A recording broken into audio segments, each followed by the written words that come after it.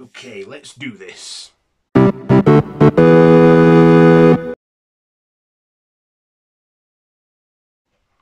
Why, hello, YouTube, and welcome to a ranking video. So, with me watching all the Indiana Jones movies and reviewing them all, I thought it'd be time to give them all a ranking. Now, this is all my personal opinion. None of you have to agree with it. If you rank, how would you rank them? Feel free to share down in the comments below your opinion, and I'll give you mine right now. So here we go. The Indiana Jones movies ranks. So coming in at number 5, it's obvious. It's Kingdom of the Crystal Skull, because does it need saying? You know, caked in CGI, a bit of a witty, nutty plot with it being aliens and extraterrestrials, but still, it was okay, just a bit dull. So yeah, I think you can obviously understand why I put this at the bottom. Coming in at number 4, it is the most recent installment, The Dial of Destiny. Now, like I said, this was an improvement from the previous film, but like I said, it wasn't as good as the original trilogy, but still, I enjoyed watching it, you know, for what it was, and was okay. But yeah, Harrison Ford did a good job playing Indy, but you know, I think he's a bit old, but still giving it his all.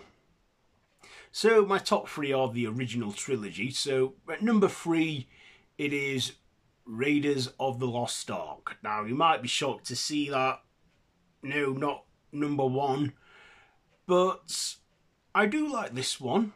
I like the action, the adventure, the Ark of the Covenant, and it's some good storytelling, and I do enjoy this one. The classic cinematography as well for the time it was made, but I liked the other 2 better.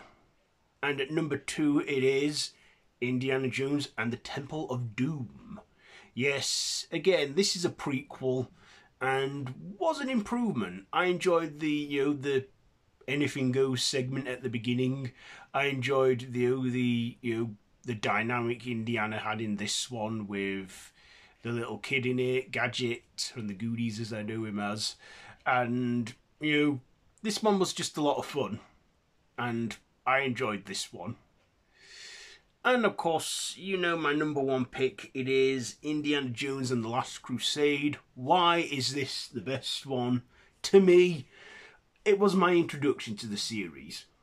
I had fun watching it when I was a kid. I still do now. And when I first watched it, I was like, hey, it's James Bond. And it's like Sean Connery, Indiana's father. I just love the dynamic with them two. Harrison Ford and Sean Connery playing their roles.